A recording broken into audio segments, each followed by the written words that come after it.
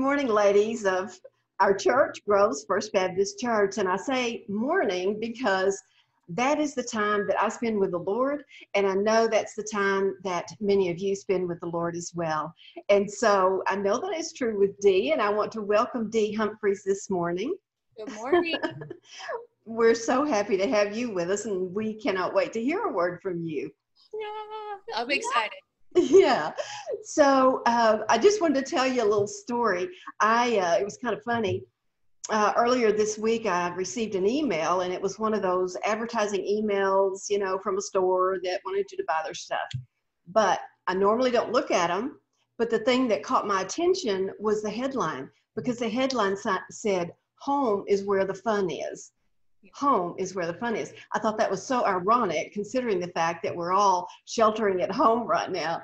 And it went on to list 4 or 5 different things that you can do this summer at home in your own backyard. And I'm not going to go into that now, but that kind of leads me into my first question for you, Dee. And that is, what's fun to you? What does fun mean to you?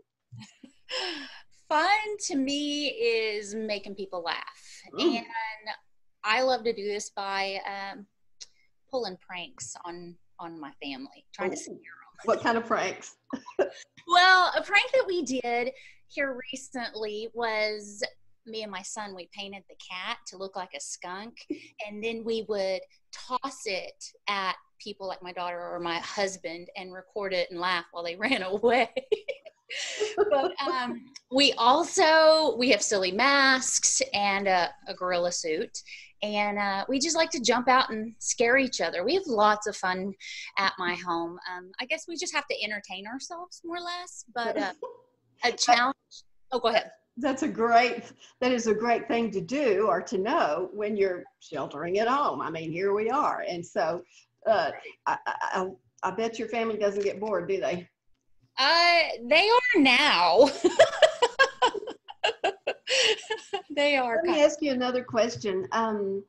What would you like our church women to know about you? Maybe something about your career or something about you outside of the church. We know you from church. We see you there, and just like all of us, we always have on our happy faces, except you always do anyway. But what would you like them to know about you outside the church? Well, let's see. Most people tend to think that I'm an extrovert when they meet me. Yeah. But I'm really both. I'm introverted and extroverted. And so just as much as I love people and I love talking to them, I also love my quiet time. And I like to be alone by myself a lot. What do you do in that alone time? It's pray, I study the Bible, and I do a lot of writing about the things that I've learned. That's great. That's a great way to spend quiet time. I had a verse that came to me this morning from 1 John 5, chapter 4, and it talks about the fact that our faith is the victory that overcomes this world. And that jumped out to me because it said, overcomes the world. And when you think about our world today and everything that's going on in our world today, not just in our own personal lives, but everywhere, I just wanted to ask you about your faith. What does faith mean to you? Faith means to me, I have a really great analogy for this one. And my husband went out and bought some groceries the other day, and he comes home and we're putting them away, and I pull out a package of fish fry and I lay it on the counter, and I kind of look at him and I'm like, did you catch any fish? Do you have any fish? And he turns around and he looks at me real boldly and goes, not yet. To me, that's faith. And then I also heard Tony Evans one time give a great definition of faith. He said, faith is acting like God is telling the truth. So I love both analogies because I think that points us to Hebrews 11:1, which says faith is the assurance of things hoped for and evidence of the things not seen. That is so right. And so tell me how old you were when you came to faith in Christ. I was 18 years old. Okay. And how did that come about? Well, I grew up in a non-Christian household, and my life lacked a lot of peace and a lot of purpose. Mm-hmm. And so, at 16 years old, I ran away from home because I was looking for what I was missing, but I was looking for it in all the wrong places. Mm-hmm.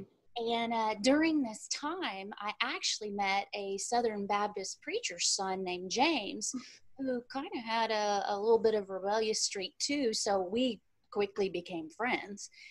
And 2 years later, we began dating. And he starts to ask me about faith and God. And at the time, I didn't really know much about or understand faith. And I really didn't know much about God or Jesus. And so he invited me to church, and I started going with him on a consistent basis. And then in October 1998, he invites me and a group of our friends to Heaven's Gates, Hell's Flames. It's a production that they put on every year, and it just so happened to be in Grove that year. And so we go, and I'm watching the production. And there's a scene with a girl and three guys, and they're drinking and they're driving, and they have a car wreck. They all die. They're standing at the gates of heaven, and they're on knocking on the door to be let in. And then this powerful voice of authority speaks to them and says, "Depart from me. I do not know you. And you didn't live for my son while you were on the earth, my son, Jesus Christ." And I remember at that point going, wow, this is, if I was to die today, this is how my life would end. I wouldn't be going to heaven because I didn't live my life for Christ, and I didn't know him either. So when the production was over, a guy comes on the stage to explain how Jesus took our place on the cross, and he died to forgive us of our sins. And his purpose on earth was to rescue sinners and to restore us to God. And then he asked if anyone wanted to walk forward and give their life to Christ. So I remember having this heaviness or this conviction that I've never felt before. And but you know what? I really was too cool to walk in front of 500 people in that auditorium, because I had a lot of pride. But James, who was sitting right next to me, gets up, walks halfway down the aisle, and he just stops. I remember thinking, what is he doing?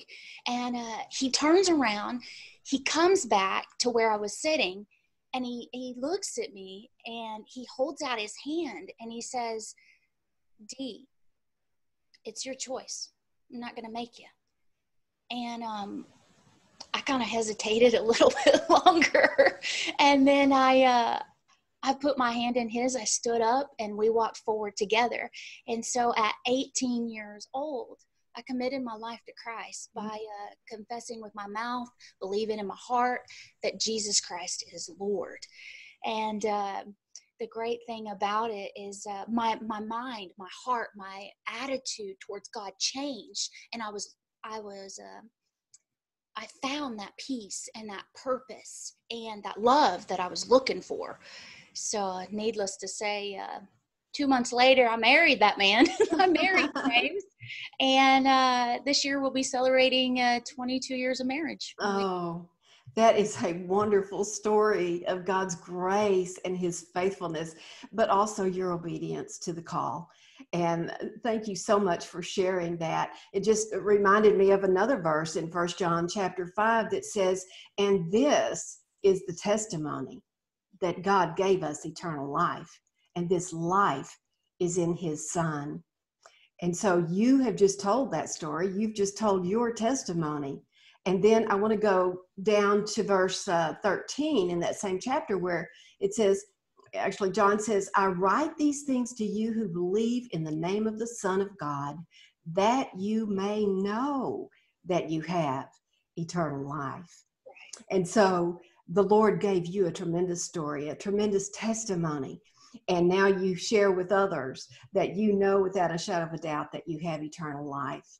Oh, And so I know that that story is going to be a tremendous encouragement to those who see this and those who hear your story, your testimony of how God not only worked in your life then, but how God is still at work in your life today. And that's one of the things that I have so enjoyed about getting to know you, is knowing and seeing and hearing what a strong, faithful Christian woman you are. And I so appreciate the opportunity God has given us to get acquainted. And so let me ask you a final question, because we're talking about our church as well. What would you tell someone who is not churched? What would you tell them about our church that would attract them to attend? I would tell them that God is stirring the hearts and minds of people in his church, and things are changing at Gross First Baptist. I would tell them that they're loved and they're needed in this body believer, and we also like to have a lot of fun. Thank you. That is so true. And you add to that the fact that we have a fabulous preacher, a man of God that cares about the people of the church, and I'm so thankful for that. In fact, I'll tell a funny little story. When we visited the church 3 years ago, the pastor came to visit us in our home, and he asked what I was looking for in a church, and I said, well, 3 things. A choir. He says, yeah, I got that. I said, women's ministry. He says, yeah, I got that. I said, and great preaching. And he said, well, 2 out of 3 ain't bad. I just have loved that story.